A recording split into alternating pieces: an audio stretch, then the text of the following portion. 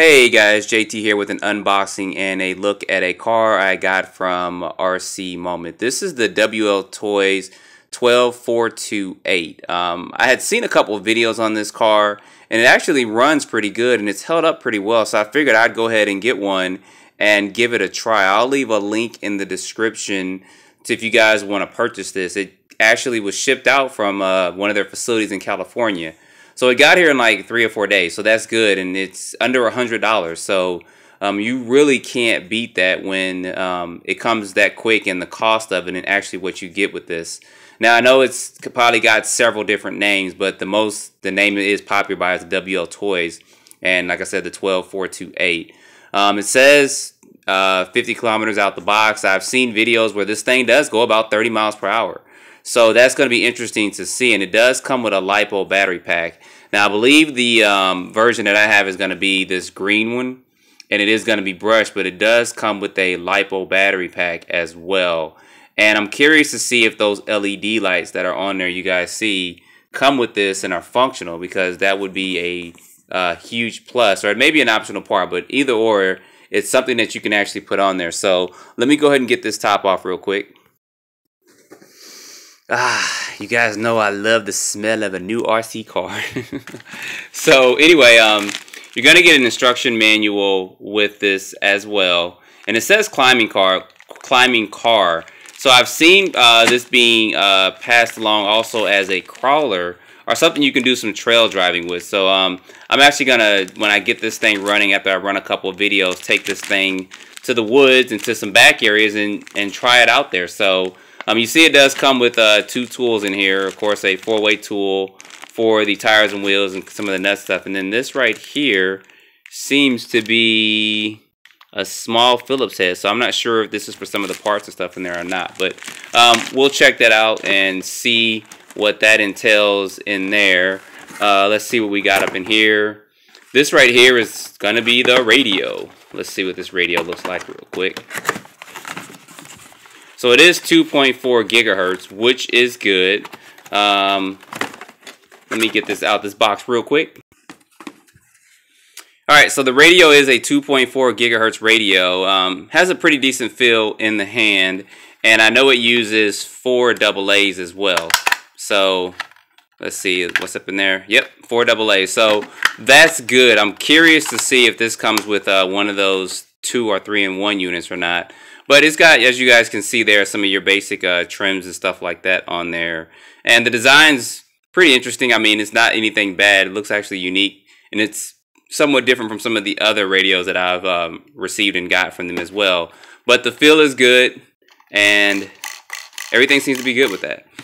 So let's go ahead and get to the meat of this real quick, which is going to be the car. Now, interesting enough, this was included in the bag as well. So this is going to be a charger for that battery. And you see it does have an American plug on there. So they may have done some small updates, or at least have for when the American audience buys this, that it comes with this particular charger. So I think the battery pack's like a 1500 milliamps. So it'll probably take about an hour, hour and a half or so to charge up if you use this particular wall charger. But this is cool that they include this in here, so you don't have to worry about the universal, the one that comes, it's got like universal plugs on it, and then sometimes they come with one that just has a European plug on it. So that is good that this is included with it, so you can get started right off the bat. So let's take a look at the car real quick, see if we can put this light on. There we go. Shine some light on it. So suspension setup doesn't seem too bad. And by the way, this is a 1/12 scale car.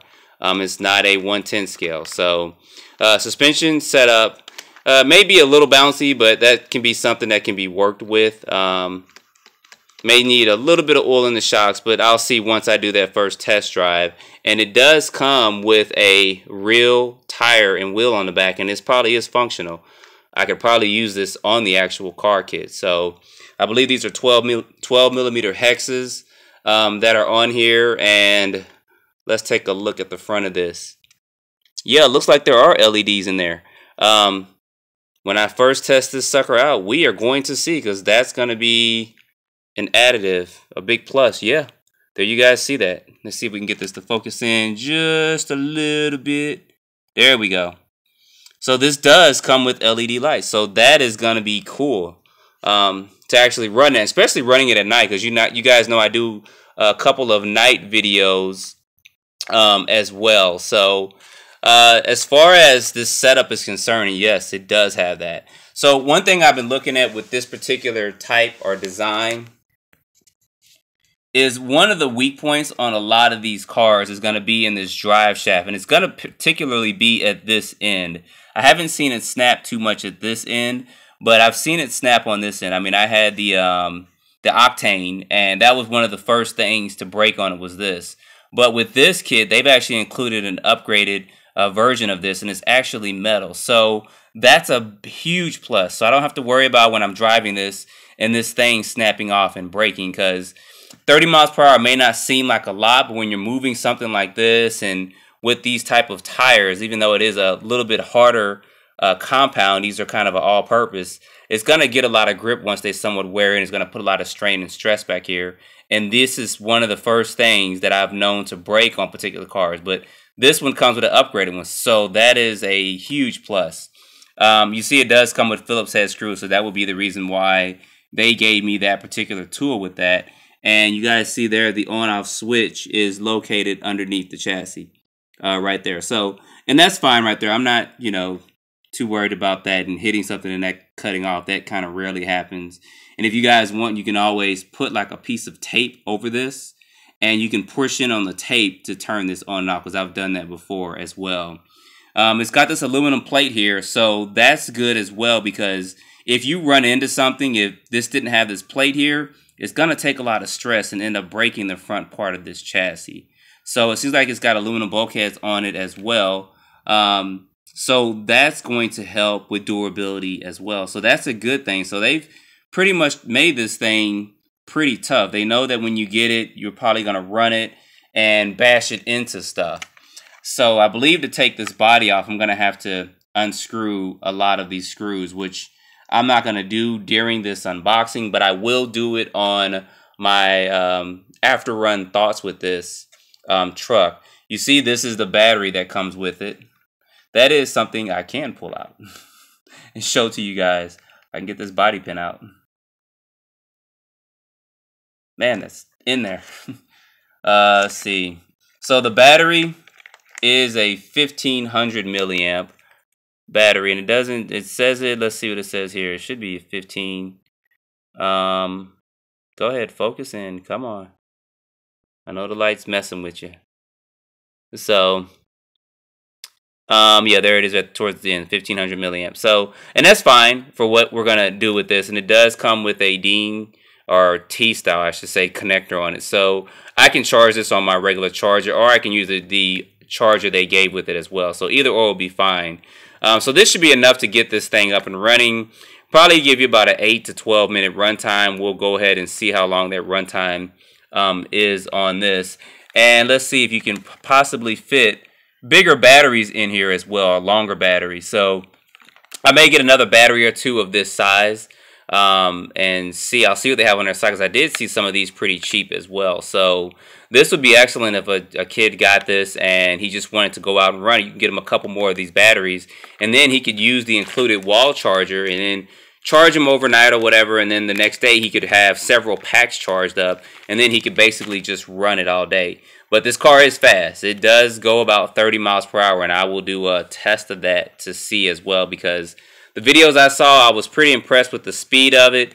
I'm real impressed that it has these LED lights on it, so I'm willing to give that a test too as well. So I think right now, from what I'm seeing here, for the price you pay, and it comes pretty quick, this would be a pretty sweet deal to get. But this is 1/12 scale, so just trying to see if there's anything else I may have missed. It does come with plastic shock bodies, but it does have like an aluminum cap, as you guys can see there. They are adjustable, so there is no, let's see, make sure. Yeah, so there is no spaces or anything you put up in there. It does have that coil spring adjustment right there. So, and that's going to be front and rear. The front shocks have kind of that lay down suspension for it. So, and that's going to be fine for this. So this seems like it's pretty well put together and pretty well built. So I can't wait to get this thing out and run it to see how this thing performs and how it's going to perform on different terrain as well. Like I said, some of the videos I've seen, it's performed well. Guys have run it, and it seems to be quick, especially for this size. So I know I'm stressing that speed, but I'm interested to see if it goes 25 to 28. That's still good. So anyway, guys, thanks for watching, and don't forget to like or dislike, subscribe if you have not, and stay tuned for more videos.